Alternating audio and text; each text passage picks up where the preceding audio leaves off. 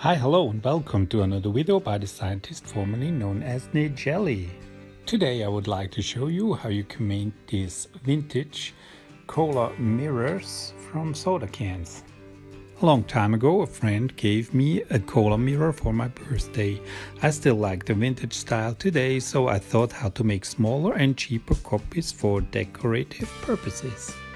In this video I will show you how you can realize this project with flattened soda cans, a free picture editing program GIMP, and a water-based inkjet transfer paper. What you need for this project are flattened soda cans. I already posted a video how to do this, just follow the link in the upper right corner. Besides flattened soda cans you also need this transfer paper.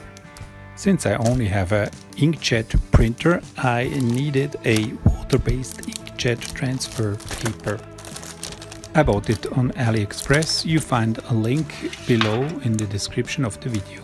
In addition, you need also a colorless clear lacquer spray to fix the ink on the transfer paper. And of course you need a computer and a printer and the free software GIMP. The process to make these soda can mirrors consists of the following steps. The first one is to take a picture from a cola mirror, or you download a picture from the internet. Then you process your picture in the computer with the free software GIMP. The processed picture thereafter is printed onto the transfer paper. The picture that was printed onto the transfer paper is transferred thereafter to the flattened soda can. Now you just have to place your picture into a frame and you have your final product. Okay, so I hope you're still fascinated by the looks of this soda can mirror. So let's start by downloading the free software GIMP. Then choose Download Directly, and in Chrome you will see the status of your download in the lower left corner. After you have downloaded the program, restart the computer and open GIMP the first time. I guess the surface of the program will not look the same when you open GIMP the first time, so let's adjust it under Edit and Preferences.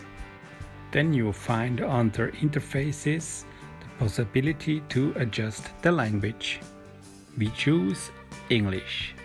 In order that your surface look the same as mine, choose on the theme the second possibility. So you will have the same surface. Okay, in order that all other windows disappear, choose Windows and then hide Docs. So you will only have a main window. And then you select the single one that we need on the Windows and then choose Toolbox as the first one. Beside the toolbox we also need the layer, so we go to Dockable Dialogs, choose Layer, and also we choose on the Windows the tool options. And now we have the three windows that we need for our processing. Under Interfaces and Toolbox we have also the possibility to select all the tools we really need and remove those we do not need. What we need are Rectangular Select, Free Select, Fuzzy Select, Pause, Color Picker, Move, Rotate, Scale, Handle and Transform, Perspective, Bucket Fill, Gradient Eraser and Clone. I think this is a good combination of what you really need. Then under Icon Theme we choose the first option, and then below under Custom Icon Size we choose the size huge, so you can really see what you're picking from your toolbox. In the description of the video you find a link to a GIMP file that I already processed. Upload this picture the first time via File, Open, and you can see a color mirror. In the window about layers you see that this picture consists of a lot of layers, but you can only see the content of each layer if you click on the eye in the left row. Now we need to have the color picture twice, so we duplicate it by clicking with the right mouse button on the picture, then choose duplicate, and you have already a second picture. Under select, choose all, and then under edit choose clear, and you will end up with a colored screen. This is not what we need, because we need a transparent background, because we want to have this mirror feeling. Therefore, under layer, choose transparency and add alpha channel. Now if you do the same again with select all and then clear, you will end up with a transparent background.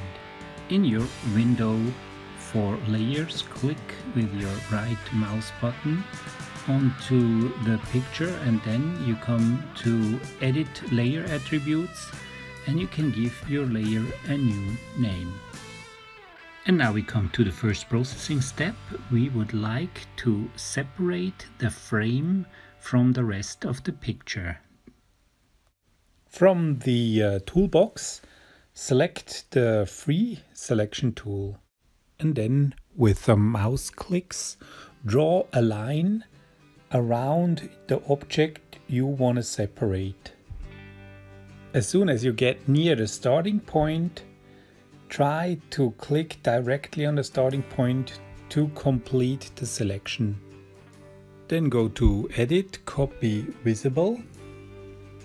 Then go to Edit and Paste in Place, and you see that you have in the layer window a floating selection. With a mouse click on the floating selection you can make it to a new layer. Then change visibility to only one layer, and you can see your copied frame. Now take the rectangular select tool and select places within the frame that you want to remove with clear. Then you choose the fuzzy select tool from the toolbox and choose a certain color. Immediately the selected section is displayed, but you see here it's not quite clear. We have to change the threshold. And with the new threshold selected, you can select the area quite nicely, and with clear you can remove it. Now continue with the fuzzy select tool until you have liberated your frame quite nicely.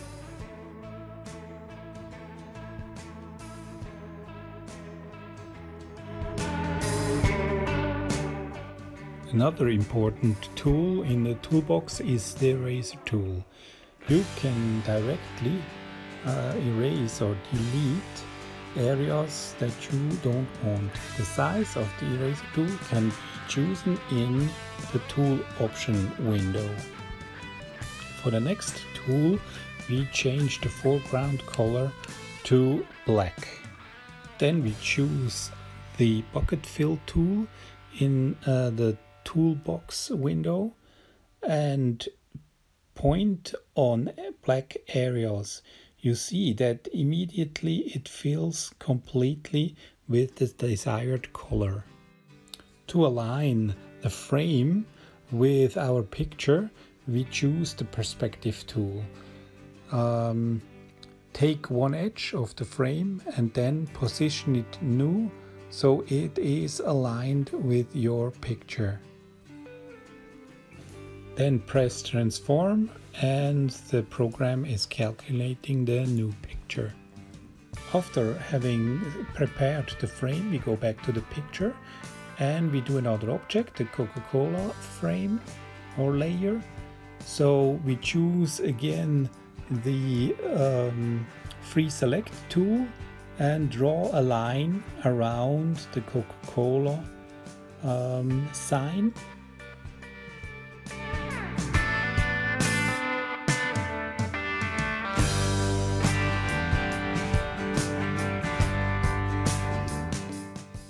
Select the area and then paste it again to get a floating area, and then again add it as a new layer.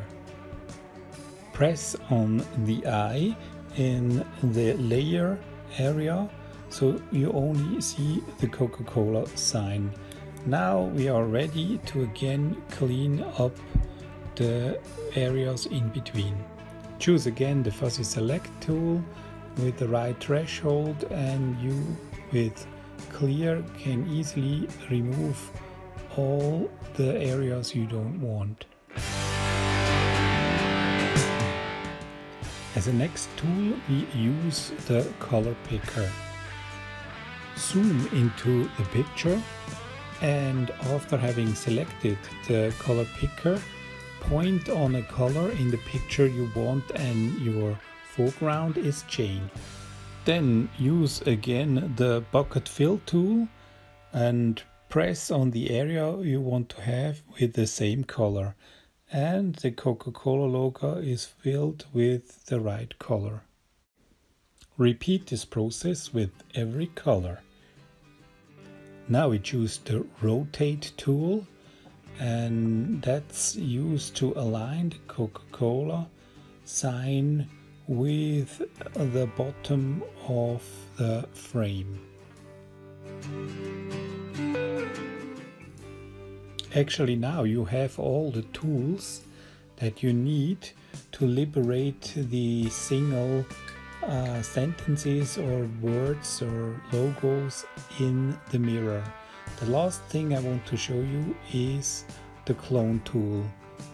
This tool helps you to pick up the color from an adjacent area, so from an area you want, and then paste it to an area where the color is different and you would like to change it.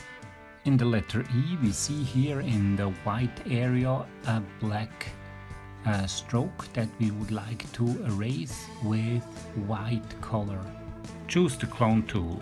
Place the cursor in the color you need. Press Ctrl and do a mouse click. You can now distribute the uploaded color with mouse clicks. After having separated all the single logos, we press on the eye to see everything, and now we have the possibility to arrange the different logos in relation to each other. Make sure that the layer you want to move is highlighted in the layer section. Then choose the move tool to relocate your logo to the right position. If everything looks fine, we have to now save our picture under File and Export.